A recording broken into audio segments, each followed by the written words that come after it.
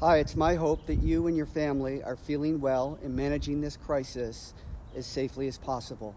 I'm standing here today outside the Michigan Street Baptist Church, one of the most historic places of worship in all of Western New York.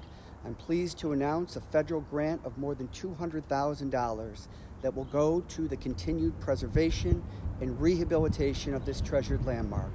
The Michigan Street Baptist Church has a long, important history. A one-time stop on the Underground Railroad, it was a central meeting place for Buffalo's civil rights leaders and is listed on the National Registry of Historic Places and the National Underground Railroad Network to Freedom.